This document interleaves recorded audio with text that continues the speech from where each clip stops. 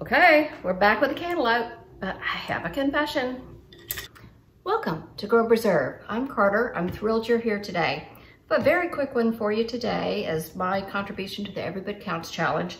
I had a cantaloupe come in from the garden, and I am going to make some cantaloupe jerky, very similar to the watermelon jerky made last week before last.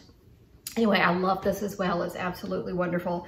It's a little bit easier to do than the watermelon jerky because I'm not picking out tiny little seeds. You know, I just scoop them out and you're good to go. So I'm going to get this going, and I'm going to bring you down here so you can see how I'm slicing this. Okay, so I'm just going to slice this in quarters and then get some smaller sections to work with. Start with this one. This makes a great snack. It's wonderful for road trips, if you go to the movies, so you're not tempted to eat jujubes or any of those kind of things. So we just love having this on the shelf, especially in the winter when there's nothing fresh around, or if it is fresh, it's come from, you know, South America or something, and it's really no longer fresh. So I'm gonna slice this up, and I'm gonna do it with little chips. So I'm doing these about 1/4 of an inch thick. Because they're smaller pieces, I'm going to be a little more precise than I was with the watermelon. Okay, so yeah, precise, okay, well, close enough, right? And then I have, as I used with the watermelon, I have these little mesh covers here. And although I don't need it because the watermelon is going to fall through or anything, it is fantastic in that it keeps the dehydrator itself much cleaner. So I am just going to get these piled on here.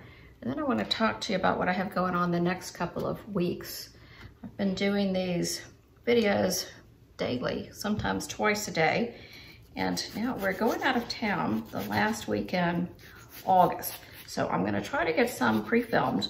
But I also, before I can leave town, I have some little things I need to get taken care of that are things you have actually seen before. Like I need to prep some tomatoes for the freezer so that I can do sauce and crushed tomatoes later. I need to prep some tomatillos for the freezer because I'd like to do a tomatillo sauce, and I've got a few more of those I noticed this morning. And I have some sun-dried tomatoes. I think I'm going to dry those again. I have a couple of full quarts of those done now, but I like them so much. So I think that's what I'll go ahead and do. And I have a couple little odds and ends like that, a few little pickles and things that I'll probably, I don't know what I'll do. I may give those to a neighbor.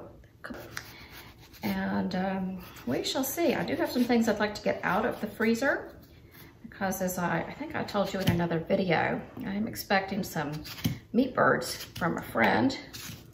Probably, I don't know, I think they live for 8 weeks or something and then get processed. So 8 to 10 weeks, I'm gonna need some room in my freezer. So I do have some frozen fruit in there.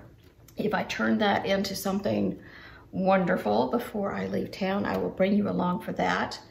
Hopefully I've got another 5 or 6 videos for this month that I think should be fun, but I won't bore you with all the little stuff I'm gonna do. So I'm gonna get all of this chopped up and into the dehydrator. It's gonna be, you know, it's anybody's guess with a dehydrator, quite frankly. You can read a guide and it may tell you 10 to 12 hours, but if there's high humidity in your house, or if there's extra low humidity in your house, or if it's a very hot day, or, you know, what kind of dehydrator you have makes a difference. So it's all a guide. So when I come back tomorrow, I will do it on the end of this video and show you what I ended up with. I'll be sure to let you know how long it took in my dehydrator so that you have yet another guide to try to figure out how long it's gonna take in your dehydrator. Okay, we're back with the cantaloupe, but I have a confession. I started eating it before I remembered that I needed to show it to you. So that is a quart jar. I definitely had probably a little more than a quart jar before it dawned on me that, oh my gosh, I forgot to film the last segment. So it's delicious, it's absolutely fantastic. But when it dawned on me that I needed to save this to show you, there was a school bus driving by and I thought, what a fabulous snack this would make for the kids on their way home on the school bus. So, I don't know, or when they get home, or put it in their lunchbox or whatever. It is just, it's divine. It really is. So I'm gonna show you a couple of these and see what they look like. And they are pliable, but completely dry. And they are absolutely delicious. So maybe it's a great thing to have around for the kids. I know mine is not gonna make it into my long-term storage. Now that we started eating it, we'll probably finish it. So what I'm gonna do for the next week, shake it up every day, make sure nothing is sticking. And then at the end of the week, if I decide I do want to save it for long-term storage, I will vacuum seal it with a regular 2-part lid. So I hope you enjoy this. Give it a try. You know, nothing else for your kids' snacks. It's so much better than anything you can get at the grocery store. All those packaged snacks, everything packed with sugar. It's sweet, you know, it's fruit, it's sweet. So anyway, I hope you enjoy it. I'm so glad you were here. I'm gonna recommend a couple of videos for you if you like this one, or if you wanna learn more about preserving, I will put those in there. And I am so grateful to be part of the Every Bit Counts Challenge, because every bit is adding up.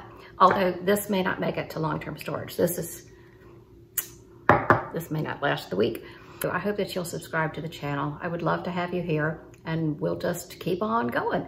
So if you like this video, please give me a thumbs up, and I'll put up a couple of other videos you may like, and I will hope to see you soon. Have a great day. Bye-bye.